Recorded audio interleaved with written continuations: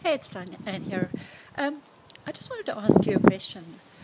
A lot of people, when they were younger, had dreams about what they wanted to do in their life, and they envisaged what it was they'd be doing when they got older. Whether it was a career, it could have been a teacher, it could have been a fireman, it could have been a doctor, it could have been just a mum stay at home with kids. Um, and then society comes along and puts pressure on us, and we end up buying houses. That's my house, by the way.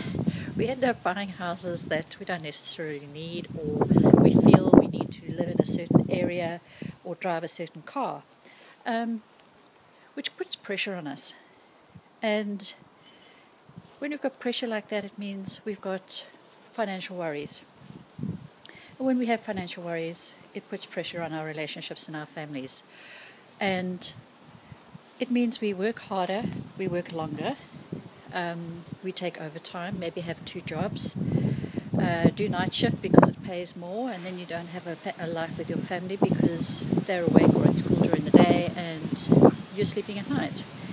So I wanted to speak to you about that. If you're in a situation like that, please, and you're wanting to change it, you need to be the one who takes the step to make that change.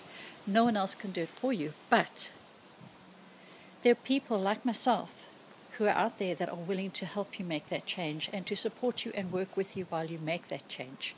Don't resign, but have a look around at what's available.